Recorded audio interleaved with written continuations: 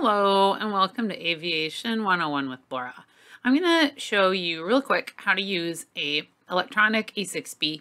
This is the ASA brand 1 CX3 computer to do a conversion to get your Mach number and then come out with your true airspeed, which is very helpful for aircraft dispatcher type calculations. So from the main screen, you're going to go down to the airspeed area and then click the enter thing.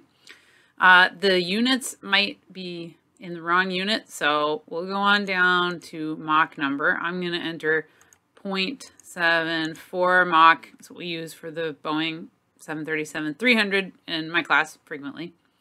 And then I also am going to get my temperature, but I want it in Celsius because we get this from the winds aloft forecast. So let me then just click the convert unit button. It changes it to Celsius. If yours is already in Celsius, you don't have to do that. And let's just assume that it is negative 55. So I'm going to put in 55 and then the plus minus key. And now all I have to hit is enter, or equal sign, I guess.